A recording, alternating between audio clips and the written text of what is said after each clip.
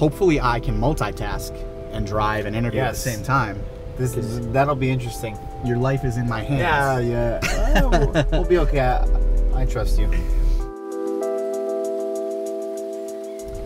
What's up, guys? Welcome to Dan O'Brien's Awesome Drive to the Match. I'm Jeff Lemieux. My passenger today, Sebastian Lletget. Sebastian, thanks for joining me, man. Thank you for having me. I'm comfortable. We're safe. You're behind the wheel, so I think we're good here. That's the most important thing. You feel comfortable with the situation? Oh, absolutely.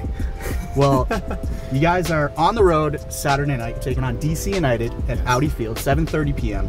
Luckily for you, we're not actually driving to DC right now. Thankfully. That might be a little too long in the car with you.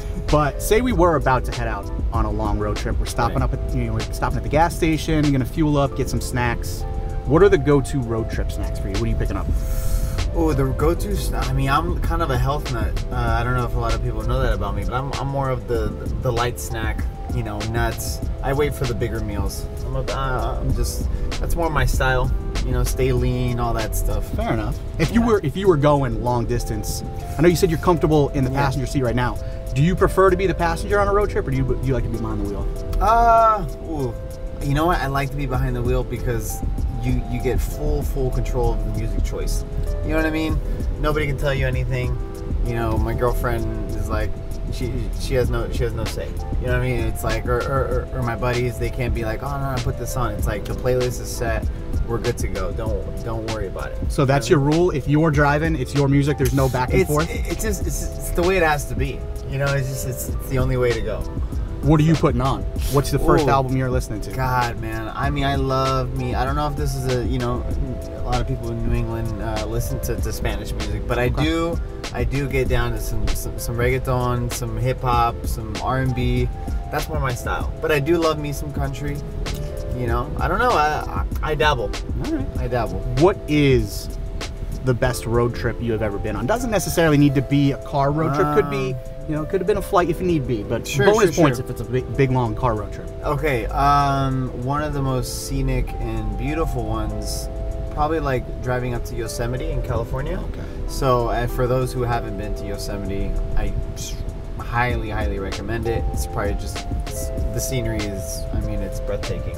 So that's probably something that I'll always remember. That seems like a pretty legit road trip. Yeah, that's one that we got to do. But I hear there's a lot of good ones in the Northeast. Well, so I was going to say too, you're relatively new to the New England area. I know you've just been getting settled in. Obviously, you came in and immediately started the season. Have you had a chance to get in the car and explore New England at all? Or are you waiting for a little bit of the warmer weather? Yeah, that's a good question. I think I really want to go to Maine. From what I hear, Maine in the springtime or fall, right, is something that's super nice, which isn't too far away, right? No, you can get to Maine in from here. Probably get to Maine in an hour and a half, I think. Yeah, hour and a half. Yeah, so I think that's one thing. One thing that I really want to do in October, which I'm sure is pretty popular around here, is to go to Salem. Okay. Yeah. I know it's not a road trip, but something that I really want to do in October time. Because I hear it's quite. Have you been? I've actually never done Salem around Halloween. You've heard about it, right? Yeah, you've heard about the whole thing. Oh, of course. But as far as like a really long road trip, I still need to explore. I still need to ask some guys what's the one.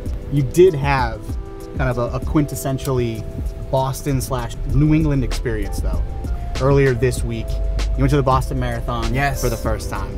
What was that experience like? Man, we make a big deal of Marathon Monday. Yeah, and I didn't realize how big of a deal it was, and it's I guess because I've never been around that sort of environment before. So to go into the streets and I live in downtown, so I really felt the energy, and I could really feel everybody was excited, and just to be around it was awesome. Just to support, and even for people that. Obviously there's people there that are supporting their own family members or friends, but I didn't know many people, but we were still cheering them on and just having a good time, and it was really cool to connect with a city like that. You ever gonna run a marathon? I thought of every time somebody was running by me, I'm like, man, I think I could do this. I mean, what if I call Bruce up right now and be like, boss, I'm just gonna do this marathon really quick, and then I'll be ready for Saturday. Yeah. But I don't know if that would have fly. It just wouldn't fly too well with him. But I think one day. I think 26.2 miles sounds like a pretty solid warm up. you run probably like 50 miles. Oh man, I mean me and Matt Polster probably we probably I think the average is like 8 miles a game. Yeah. So which is a pretty good clip. Which it's a good chunk. Yeah. It's a good chunk of the marathon, but then you still got a while to go. So I think when I retire, I'll definitely do it. Hopefully run for charity or do something for a good cause. I think that'd be awesome. All right. Well, Sebastian, really appreciate you taking a little ride with me today. Folks, this has been Dan O'Brien's awesome drive to the match. Come into any Dan O'Brien Auto Group store today and get your awesome protection plan. Sebastian, what do the people have to do? Keep it awesome. Keep it awesome. We'll see you soon.